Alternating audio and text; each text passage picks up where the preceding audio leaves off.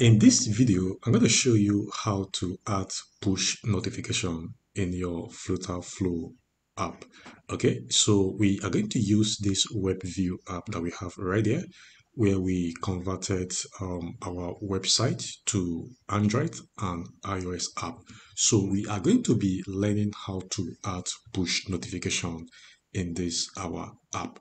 Okay, so just by the left sidebar of our FlutterFlow um, dashboard, we are going to scroll down like this, and then we are going to click on this gear icon. All right, so I'm going to click on Firebase. So for we to add push notification in our app, we are going to be using Firebase to do that. All right, so for we to do that, we would need our Firebase project ID. Okay, so for now, we don't have that project ID, the Firebase project ID. So we would need to create one.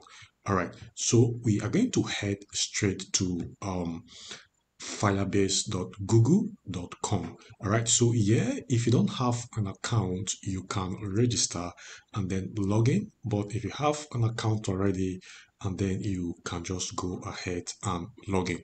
All right, so I'm logged in already, so I'm going to click on go to console.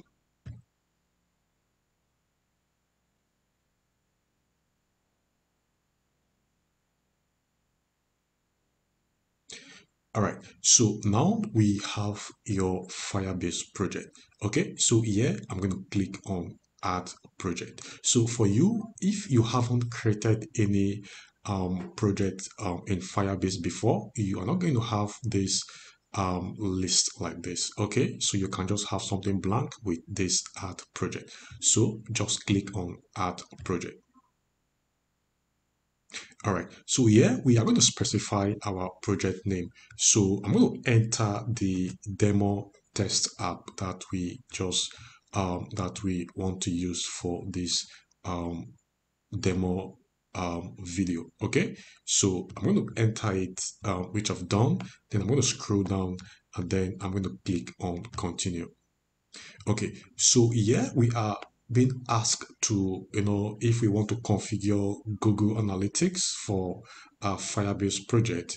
Okay, so here you can take crash-free users report. You can check free unlimited reporting and all of that. So we don't need this for this purpose. So we are going to uncheck this gear icon right there. Okay, so we are going to uncheck it, and then we are going to go ahead and click on create project.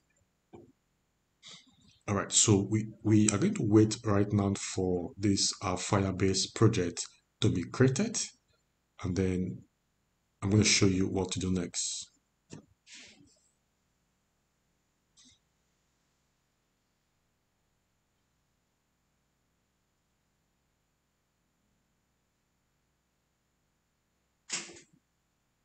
Okay, so our new project has been ready, or your new project is ready. So I'm going to click on continue button.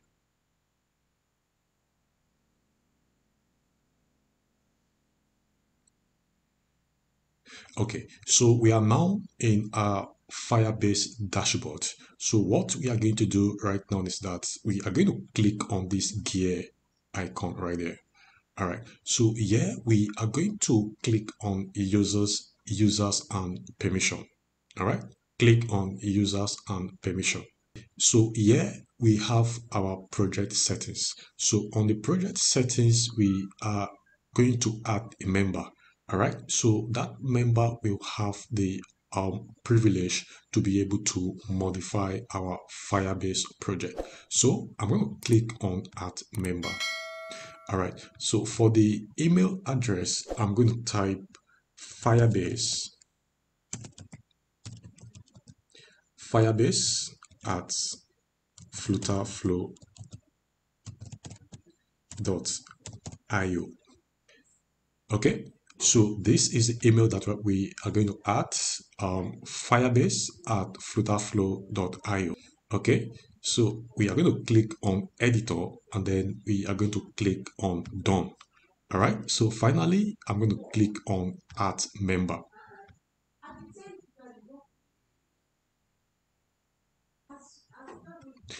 Okay, so we are going to do one more thing. So we have added Firebase, we have added FlutterFlow. We've added FlutterFlow as an editor. That's the Firebase at FlutterFlow email as an editor. So what we are going to do next is that we are going to add more row. So we are going to click on Advanced Permission Settings.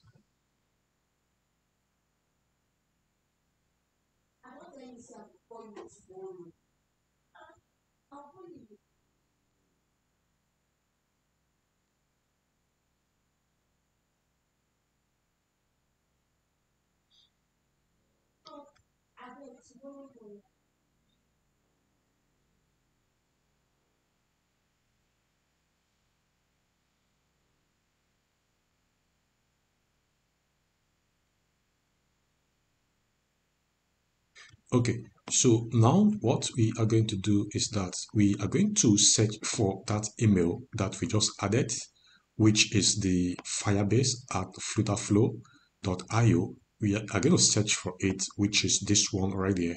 So we are going to click on Edit Principal. Okay, so for this, we are going to add another row. All right, so now the rule that we are going to add is I'm going to click on this right here, and then I'm going to search for cloud function admin. Okay, so I'm going to click on cloud function admin. Okay, so next I'm going to add one more role. So I'm going to click on this, then I'm going to click on it again, and then here I'm going to type service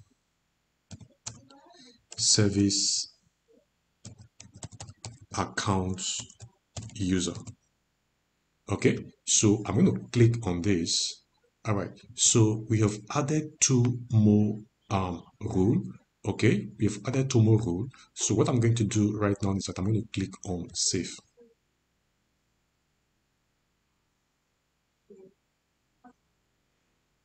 All right, so what I'm going to do right now is that we are done with this. Okay, we are done with this. So what I'm going to do right now is that I'm going to, okay, so I'm going to close this. I'm going to close this. We are done with that.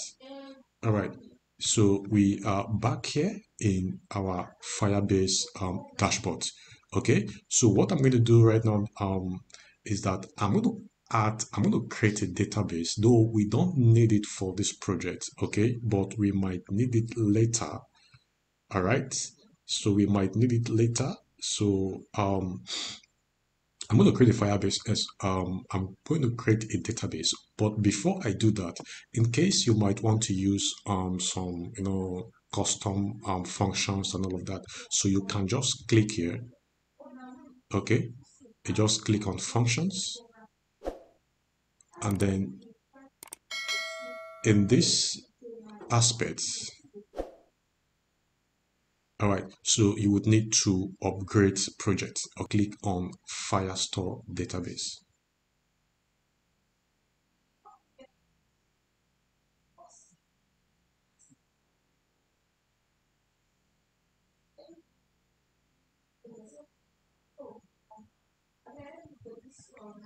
All right, so next I'm going to click on create database.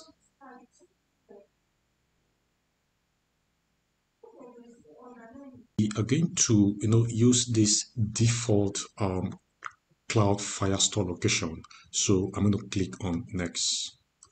All right, so because we are creating a demo video, so I'm not going to use starting production mode. So I'm going to click on start in test mode, but you should do that if you're making a live or going into production. Okay, so I'm going to use start in test mode for the purpose of this project. So I'm going to click on enable.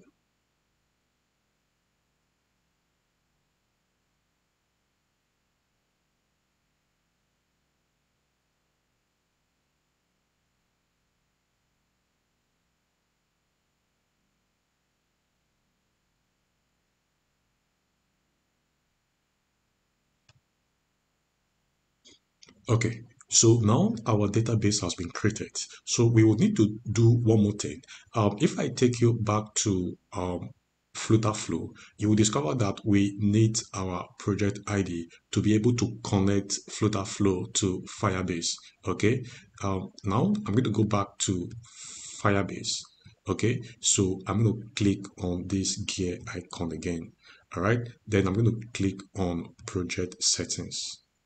All right, so on the project settings, this is our project ID.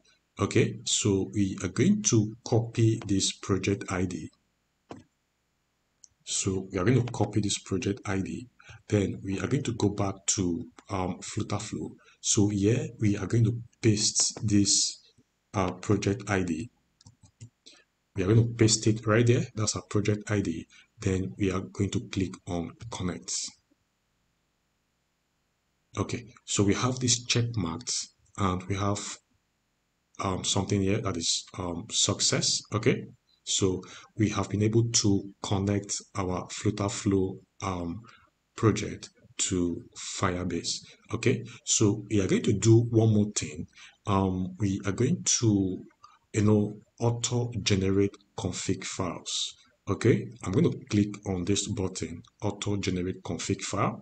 Sorry, my screen is a little bit small, so there are some two buttons down there. One is cancel, then the other one is generate file. So I'm going to, use my tab key to navigate there, and then I'm going to hit the enter key. For you, once if your screen is large enough, you can see that button. Just click on generate files. Okay, so we are going to, wait for it to complete generating config files. Okay, so see, we have generated the config file, and you can see the check mark. All right, so from Firebase to FlutterFlow, checked. All right, so now that we have been able to, get a project ID from Firebase, and we have been able to connect our FlutterFlow to Firebase. So what we are going to do now is that we are going to, from the app settings, I'm going to scroll down. Okay, so from the app setting like this, I'm going to scroll down. I'm going to scroll down. I'm going to scroll down. Then I'm going to click on push notification. All right, so for this, what I'm going to do now is just to click on this enable push notification.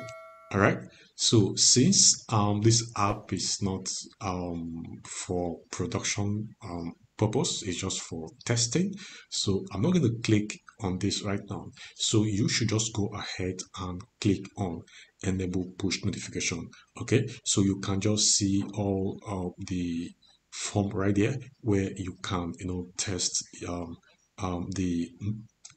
the push notification. Okay, you can just go ahead and test it and do the necessary configuration. All right, so guys, this is how to integrate push notification in your FlutterFlow project